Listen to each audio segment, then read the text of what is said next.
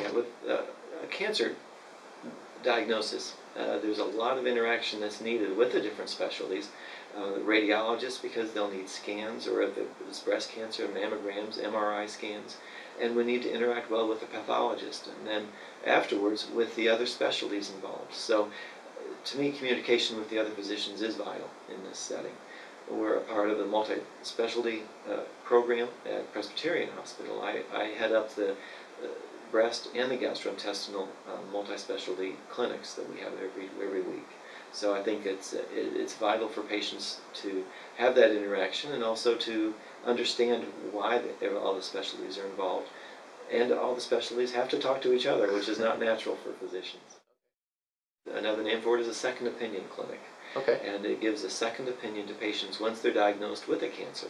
It could be a recurrent cancer. Again, we have them one day a week from melanoma and gastrointestinal cancers and sarcomas. And the patients actually come to the hospital and they meet with a different specialist. And we help the patient understand what their best option is as an opinion. We're not trying to grab the patient, become their patients, but it's really it's free of charge.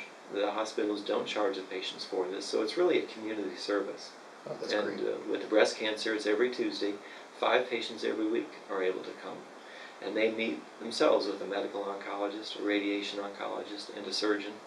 Part of the clinic is also a radiologist who reads the x-rays, and a pathologist who looks at the actual tissue to make sure what is thought is actually true, that everybody agrees that we have the right diagnosis.